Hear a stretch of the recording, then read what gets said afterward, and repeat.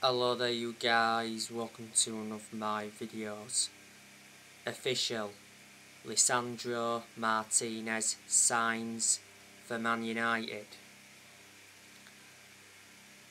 Man United have agreed a 57 million deal with Ajax for Lisandro Martinez. Lisandro Martinez will sign a 5-year contract worth over £120,000 a week, with an option of an extra year.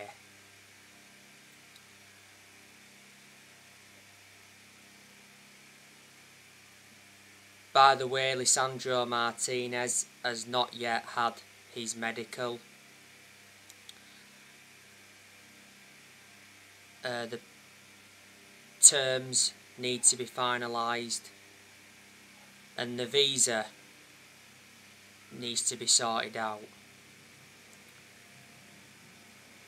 So Lisandro Martinez is the third signing of the summer, and he's the third signing of the Erik Ten Hag era.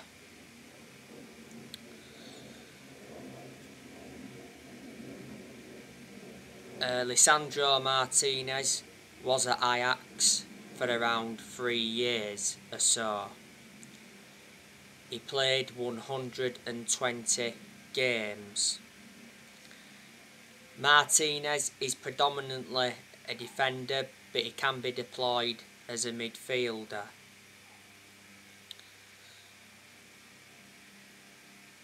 So that's the news on him. Not so long ago, Manchester United signed Christian Eriksen on a 3-year contract. Man United got Christian Eriksen on a free transfer.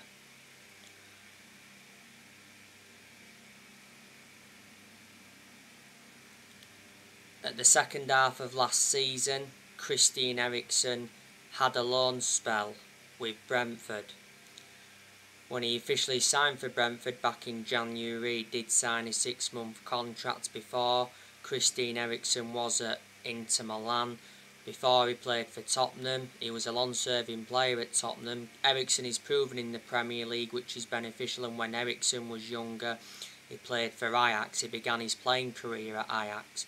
Revert back to the Euros, Christian Eriksen collapsed because he suffered a cardiac arrest.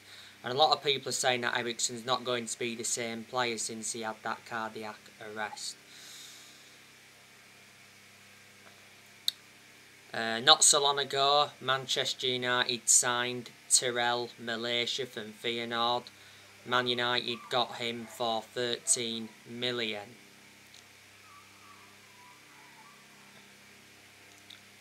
Tyrell Malaysia did sign a contract until 2026 as an option to extend for a further year.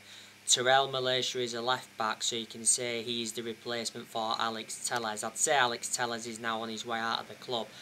Revert back to Tyrell Malaysia though, he came on and made his debut in the 4-0 win against Liverpool in Bangkok. As you all know, Man United are still trying to get Frenkie de Jong from Barcelona. Now, like I updated you earlier on today, it said Man United target Frenkie de Jong is reluctant to leave Barcelona. He's gone on pre-season tour with Barcelona. Revert back to the other day, Fabrizio Romano did say that Man United and Barcelona had reached a full agreement for midfielder Frenkie de Jong. He mentioned that an €85 million fee had been agreed. Man United staff have already been in Barcelona over pushing through a deal for de Jong. Not so long ago, de Jong and his agent were very angry with Barcelona. Erik Ten Hag wants to reunite with the player. Ten Hag worked for him when he was at Ajax. Frenkie de Jong's been at Barcelona since 2019. He's got a contract with them until 2026. Barcelona did get him from Ajax. They paid around £65 million. De Jong is a versatile midfielder.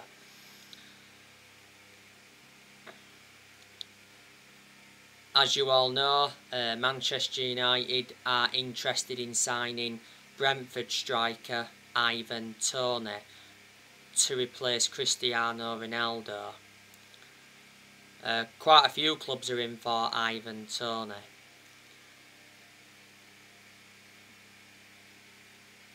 Ivan Toney is probably the best player Brentford have got.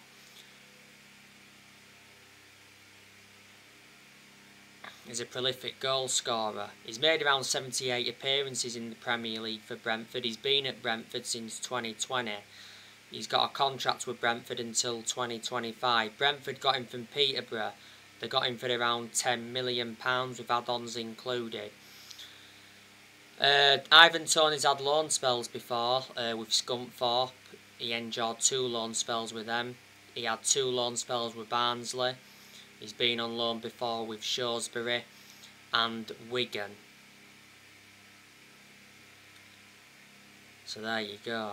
And when he was younger, he played for Newcastle and he also played for Northampton. He began his career at Northampton.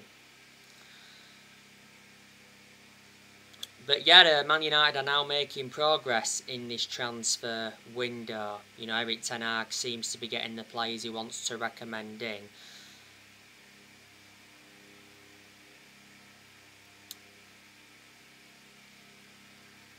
We've seen obviously players leave Manchester United this year.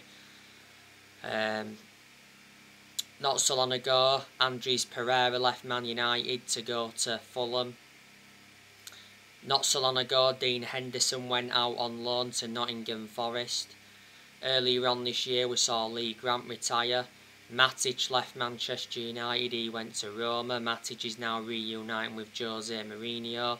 Not so long ago, Paul Pogba left Man United on a free transfer. Paul Pogba has gone back to Juventus. Lingard left the club. Juan Mata also left Manchester United, and Edison Cavani left earlier on this year. And more players are on their way out of the club. Like I said earlier on, I think Tellez is on his way out of the club. I think Jones is leaving this year. I think Tuanzebe is leaving. Dalot and Wan-Bissaka could be leaving. I think Fred and Lindelof could leave next year.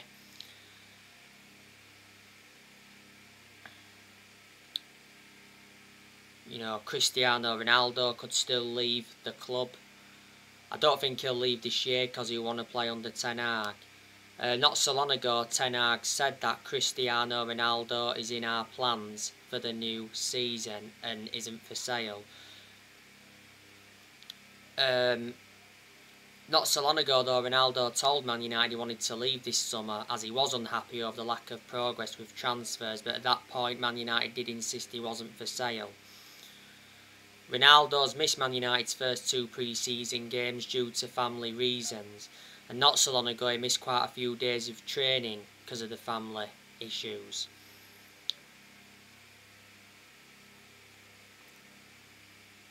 I think Harry Maguire and Eric Bailly could be leaving as well next year. Man United could still sell Anthony Martial. Martial's enjoyed a good start to pre-season. He scored 2 goals in our first 2 pre-season games. He scored in the 4-1 win against Melbourne Victory, and he scored in the 4-0 win against Liverpool in Bangkok. Don't forget last season Martial was out on loan with Sevilla. So there you go. Erik ten Hag has enjoyed a good start to his managerial career at Manchester United. Erik ten Hag has won his first 2 pre-season games. And I've said, you know, I've got a lot of faith in Ten Hag. I think he can make Man United competitive again. You know, this is the first time Ten Hag is managing in the Premier League, and the Premier League is totally contrast to the Dutch League. Ten Hag is still inheriting some deadwood. You've got to admire what Ten Hag did when he was at Ajax, because when he was at Ajax he won Eredivisie titles, he won Dutch Cups. Revert back to 2019, he got Ajax to the Champions League semi-finals, and he developed the young players well. Ten Hag was the Ajax manager for around 5 years. Before, he managed Utrecht, Bayern Munich's reserves and Go Ahead Eagles. You know, Ten Hag is Man United's 5th permanent manager since Ferguson. As you all know, Mitchell van der Gaag and Steve McLaren are working alongside Ten Hag.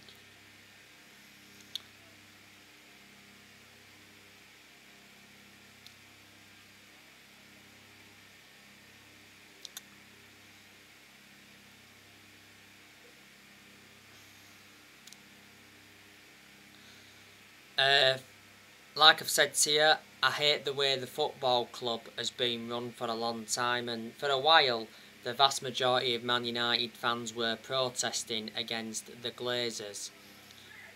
Because I said the Glazers have been one of the biggest issues at the club for a long time. Revert back to earlier on this year, the Glazers taken out 11 million for dividends.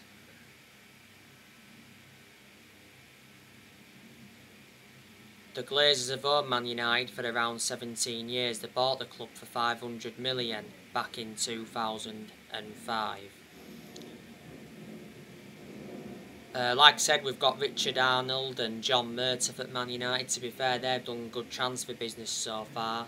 You know, Richard Arnold is Man United's CEO. He actually replaced Ed Woodward. We made the right decision letting Woodward leave, because Woodward was one of the biggest issues at the club for a long time. Woodward was Man United's chairman for around 17 years. And John Murtaugh, you know, he's Man United's director of football, and we'd certainly made the right decision getting a director of footballing, because I did mention that's one of the structural changes that we needed at the club.